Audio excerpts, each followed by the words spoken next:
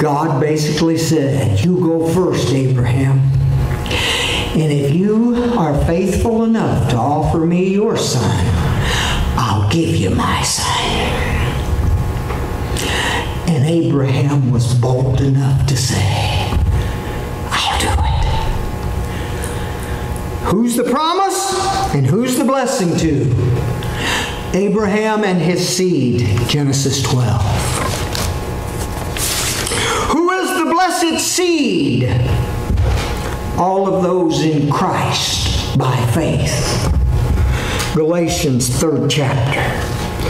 What is their inheritance? A heavenly country and a spiritual blessing with no limitations of time attached to it. Hebrews 11th chapter.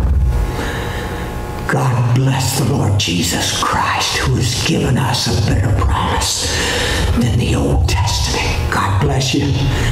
Close in on the mercies of David and call on the name of Jesus Christ, and He'll hear you.